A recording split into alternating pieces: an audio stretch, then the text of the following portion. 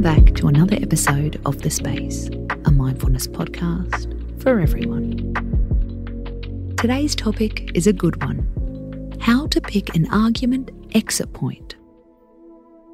Whether you're fighting with your partner, a mate, or your mum, how to exit the road before you get stuck in a pile-up. This tip comes from Celeste Chua, better known as Celeste, the founder of self-help site Personal Excellence. She says, all battles can be won if you have unlimited resources. The reality, though, is that we don't have unlimited resources. We can't spend forever working on a problem if we're not making progress.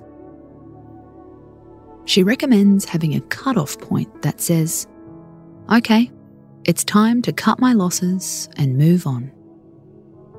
You exit the battle. You've incurred your maximum loss. You don't want to invest any more time or energy. She gives an example. While on her honeymoon, she and her husband were ripped off by a cab driver. They lost the equivalent of $40. For half a day, they tried to track him down, working on CCTV footage and speaking to locals. They spent hours of their honeymoon trying to pursue it. And then they reached an exit. They let go of the issue and enjoyed the trip. The alternative was letting it drain all of their energy. So, how does this apply to you? Every argument has this tipping point, especially in a long-term relationship. You think they said this. They said they meant that. You both remember a situation differently. You can't agree. You're going in circles. Maybe it's the argument after a breakup.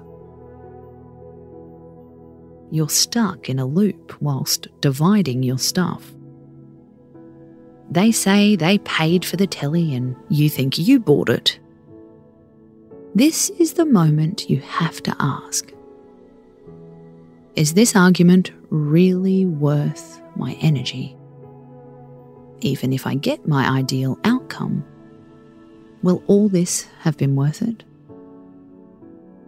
This is especially true if it's a money disagreement. How much is the item you're arguing about? How much is your hourly rate? How many hours have you spent arguing about it? You do the math. There are also arguments we have on autopilot with our spouses. A useful question in that situation is this: are you really going to break up over this? If the answer is no, is it really worth it? For every argument, the exit point will be different. The more you practice, the more you'll begin to learn your limits. You'll get better at telling when it's time to bail.